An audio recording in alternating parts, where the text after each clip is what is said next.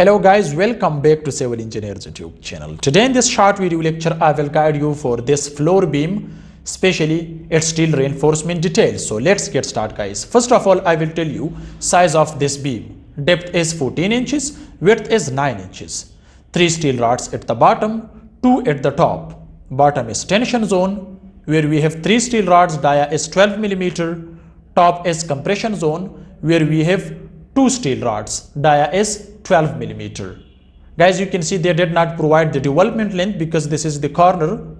So development length is very important to make a good bond between steel and concrete. Next guys, you can see the stirrup which dia is 8 mm. Spacing is maximum here. So this is not the proper design according to its structure load. Guys, you can see hooks are bent on 90 degrees. So this is also one of the big mistakes for this beam design. Hooks you can see which are bent on 90 degrees. So the proper design is 135 degrees. So it should be provided on 135 degree and the length should be minimum 3 inches or 9 to 10 D where D is dia of steel rod. Guys, you can see the spacing is from 9 to 10 inches. So this is not the proper design. So for this beam, which depth is here 14 inches. So this spacing should be first of all guys, I will also tell you for this. So the rainy water or sanitary pipe should not be run inside the column. This is also one of the big mistake. So therefore guys, you can see the spacing of the stirrups. So spacing should be from 100 to 150 mm or from 150 to 200 mm. So this is the best design. Unfortunately, they did wrong. You can see the rainy water pipe they provided inside the column. So this is not okay. Guys, you can see this is the other beam. Spacing you can see 9 to 10 inches. So it should be from to the distance of L by 4 it should be provided or it should be placed with 4 inches minimum and 10 inches at the middle. Guys, you can see depth is 14 inches, width is 9 inches, 3 steel rods at the bottom, 2 at the top, dia is 12 mm, stirrups dia is 8 mm. Guys, you can see they will provide here, they will link. So here they should provide the development length for this beam to make a good bond between steel and concrete. Also it will make a good bond with column. Next guys, you can see you can't see any development length. So development length is very important. So its length should not be less than 9 inches. Guys, you can see here the stirrups should be provided alternately.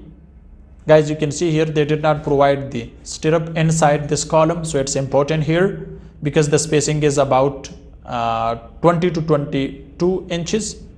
Next guys, you can see they provided 6 steel rods.